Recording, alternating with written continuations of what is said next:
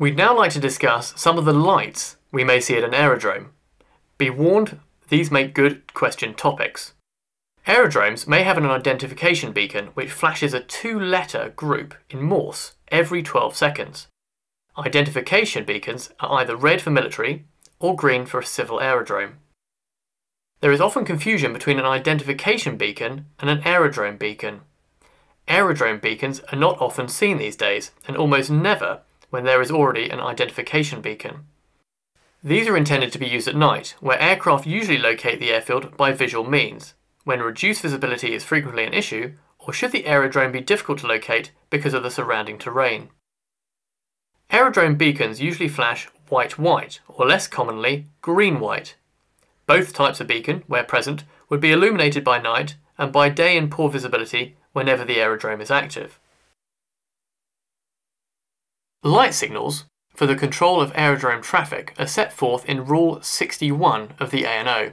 Here, the meaning of light and pyrotechnic signals from ground to air and vice versa are defined. I'm afraid there is no shortcut, and these will simply have to be memorised.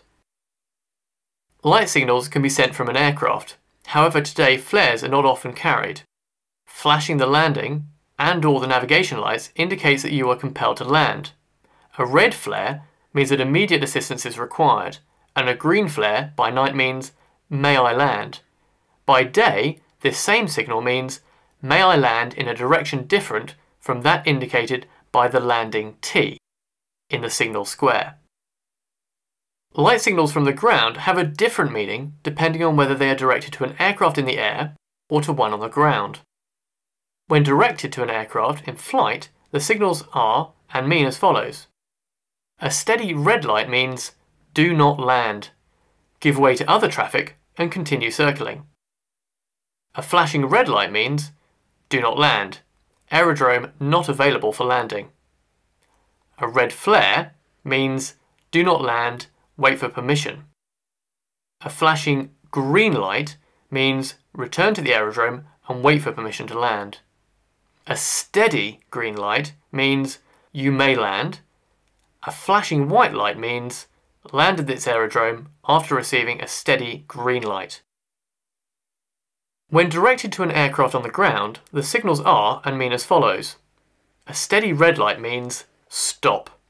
A flashing red light means, "Move clear of the landing area." A flashing green light means, "Cleared to taxi on the manoeuvring area." A steady green light means, "You may take off."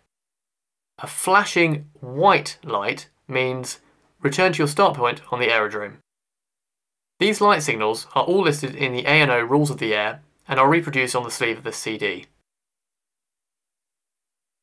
Obstructions within 15 kilometers of an aerodrome that protrude through a defined obstacle identification surface are considered to be an obstruction to aircraft either in flight or on the ground, and will be illuminated at night or in poor visibility.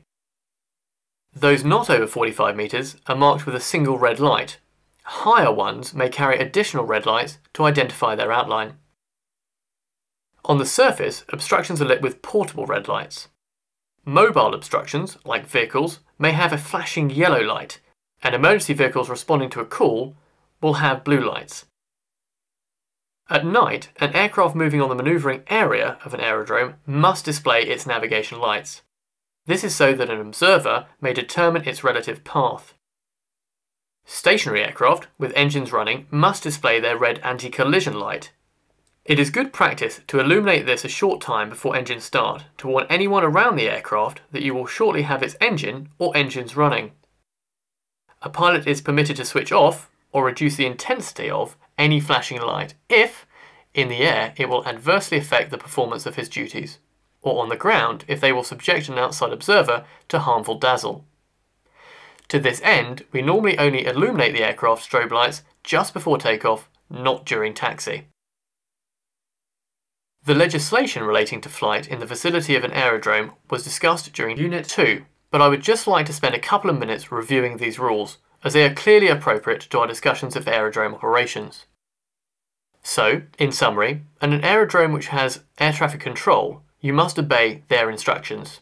the aircraft commander must conform to the circuit pattern being flown by other aircraft, and unless otherwise informed by signal square markings or communication from the ground, all turns will be to the left hand.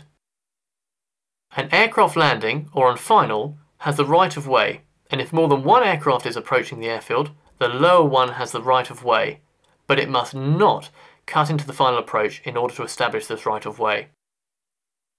An aircraft which is making an emergency landing automatically has the right of way and priority over all other traffic. You must not land on a runway if it is occupied by another aircraft.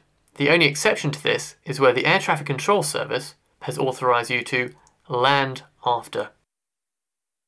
Where takeoff and landing are not confined to a runway and there is another aircraft on the strip, you must take off or land to keep the other aircraft on your left, and having landed, clear to the left as soon as it is safe to do so.